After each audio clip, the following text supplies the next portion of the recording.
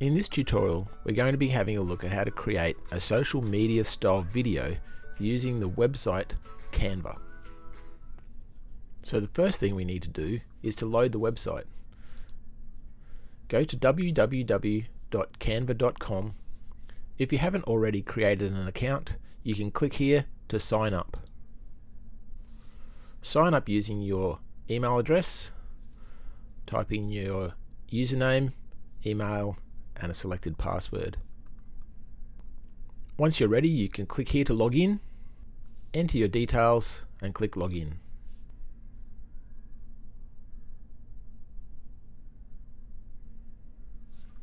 And now you're ready to start creating your video. The first thing to do is to choose what video type you're going to create. If your video is going to be for Instagram, the best one to choose is a Facebook video, because that will create a 1080 by 1080 size video. Instead, if you want to create a YouTube video, you can choose the video message. For this example, we're going to create a Facebook video.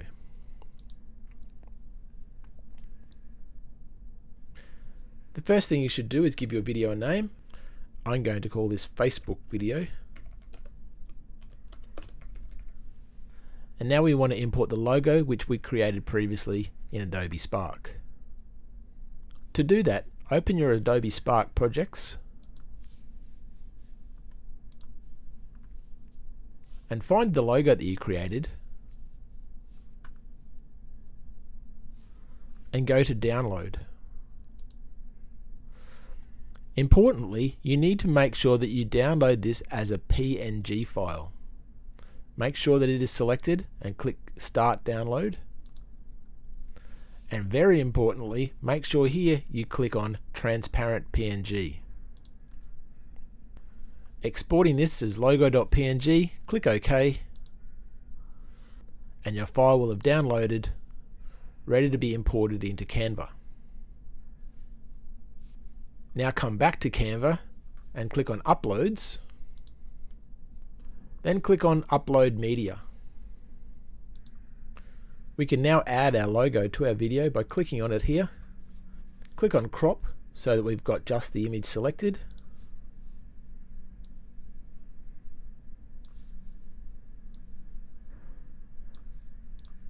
And now we can resize it so that it will be appropriate for our video. Position it somewhere so that it's obvious but not obtrusive. And now we've got our logo inserted into our video, which is keeping that common theme across our entire social media campaign. The next thing to do is to add a background. What you should be doing is keeping this consistent again with your Instagram posts by selecting the same color that you use in your Instagram posts. You can modify your colors by clicking up here to add a new color to your color palette. Now we want to bring in our same character that we use for our posts. Click on Upload Media. Locate the image of the character that you downloaded previously from Pixabay. Click Open. And once it's downloaded, add your character by clicking on it from over here. And once again, we want to remove the background so we've just got our character. Click on our image, and this time click over here to edit our image. And to remove our background, we click on this BG Remover button. Once the background's been removed, you can resize your character by clicking on the handles on the outside and dragging them. Flipping your character if you want it to be facing the opposite direction. Click here to go flip, then flip horizontal.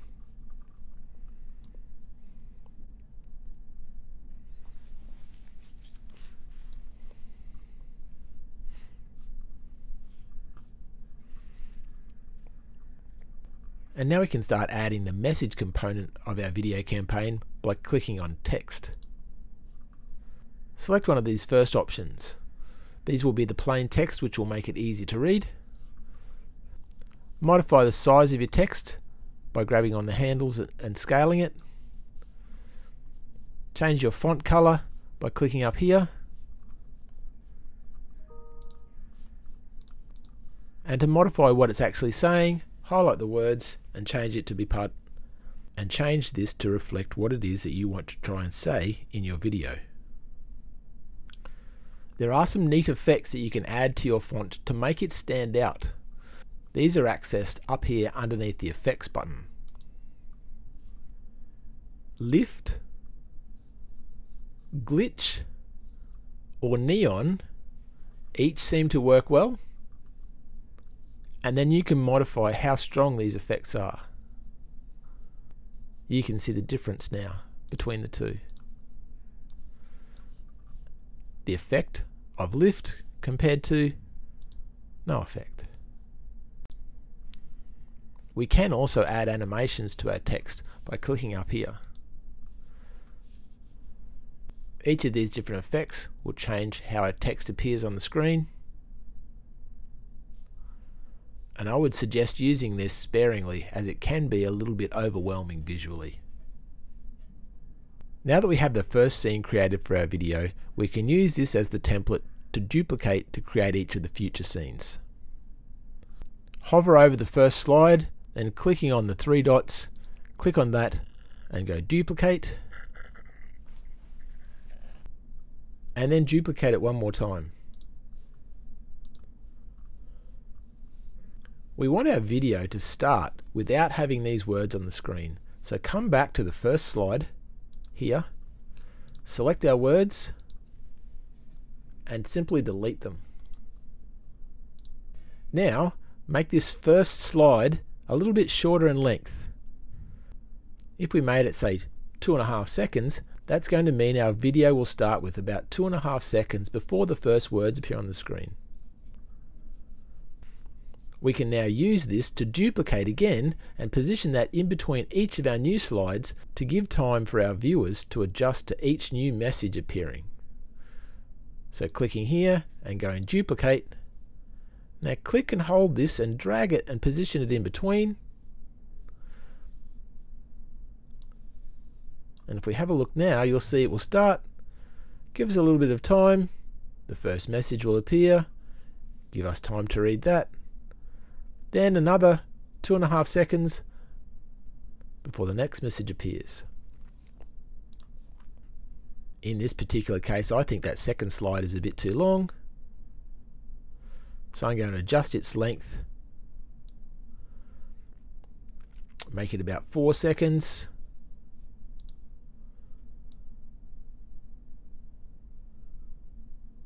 That one too. And so on. So here's our next message. Duplicate our little gap slide again. Duplicate our message slide.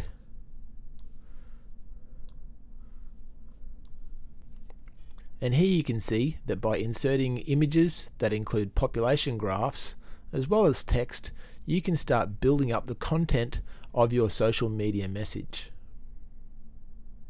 To test what your video is starting to look like and see if your timings are okay, if you drag this little triangle back to the beginning, you can then click here on play and watch your movie play through.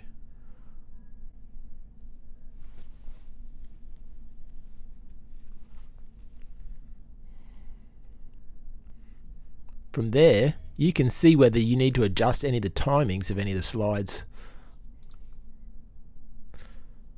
This one here, for instance, is much too long, as is this one.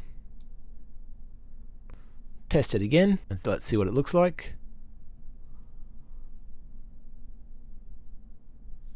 Still too long. Okay, and hopefully you can see from this process how bit by bit you go about duplicating each of the previous slides to use as templates for the creation of each new piece of content for your video. I can see up here that my video is currently 26.2 seconds in length. Once you're happy with the visual content of your video, you can add some music to spice it up a little bit.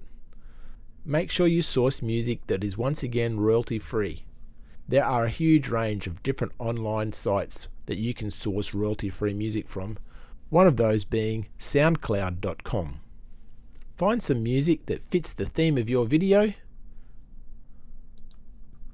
download the file that you want to use. Now you need to upload the file that you've just sourced from the internet. So return to your project, click on Uploads, click on Audio, then Upload Media.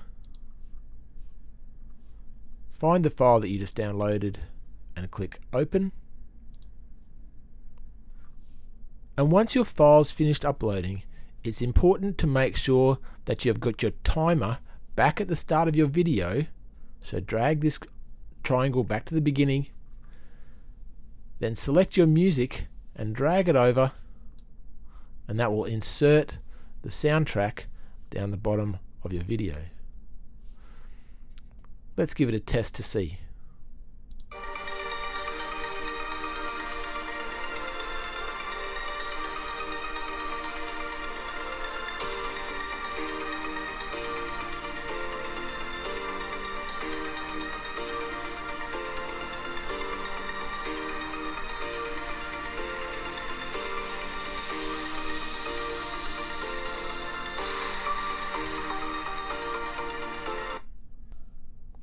And as you can see, what happens is the music will finish at the end of where our last slide finishes. So all we need to do is continue creating the rest of our content by duplicating our pages and modifying the written and visual content on each of the pages to complete our social media campaign. Once we're ready and we've finished our video, up here we can click on Download. Our video will default to being downloaded as an MP4 file, so leave it as that and click on Download. The process will begin, and once it's ready to save, click on OK, and our file will be downloaded ready. You can now open your finished video from the Downloads folder to test it out and see what it looks like. And if you're happy with the content, you can upload it to your social media site of preference. In this particular case, I would upload this to Instagram or to Facebook.